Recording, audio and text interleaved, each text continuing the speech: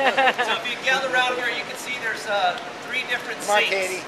The middle sink here, you'll see has a little bit of color to it, but you don't see any particulate matter in the water. That's after microfiltration. So that's that first treatment step we saw with the hollow fibers.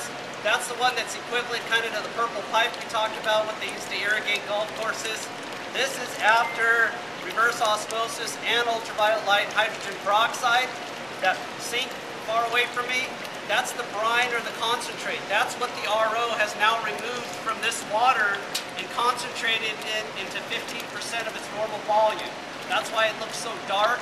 That's the stuff that we send to the ocean, mix it with secondary effluent, other treated wastewater, and goes out to the ocean. So this is kind of one of the downsides of reverse osmosis. It always is going to produce a waste stream that you have to deal with. And it's not easily reclaimable to try to reuse it. In our case, we're lucky to be out in the ocean and we're not causing any detrimental effect. So if you're up for it, I'll take the first one so I can see that I don't keel over or anything. Just to let you know, this is probably my 1000th time. So we always have the sink here. We set it up to kind of show that what's possible. By law, California Department of Public Health, the water that we produce out of this plant, we're not allowed to directly send to someone's home because of where it started. That's why we call it indirect potable reuse. That's why we put it back into the groundwater table. We don't actually send it out. Okay? And we couldn't even if we wanted to, even though it's got the quality or better than what you get normally out of the tap. You'll taste it. It might be a little flat. This isn't after the mineral addition. The mineral's after this, where we add some calcium back in. It has a little more taste.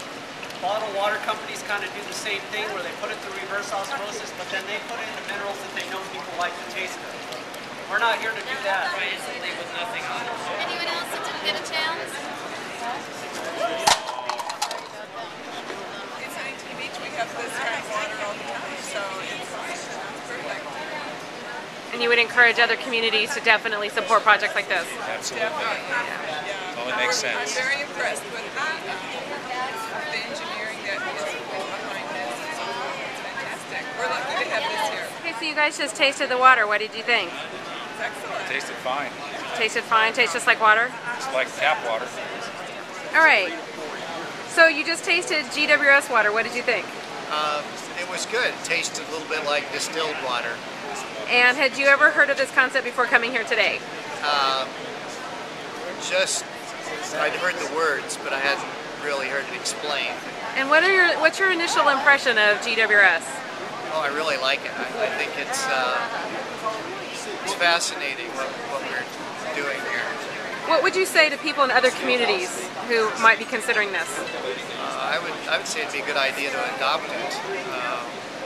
You know, anytime you can reclaim water, why it's a great benefit.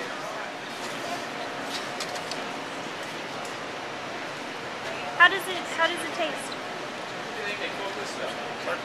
Like water. Better than the bottled stuff, I'll tell you that. That's what it says on the cup. Tastes like water because it is water. Oh, clever. Who thought that up?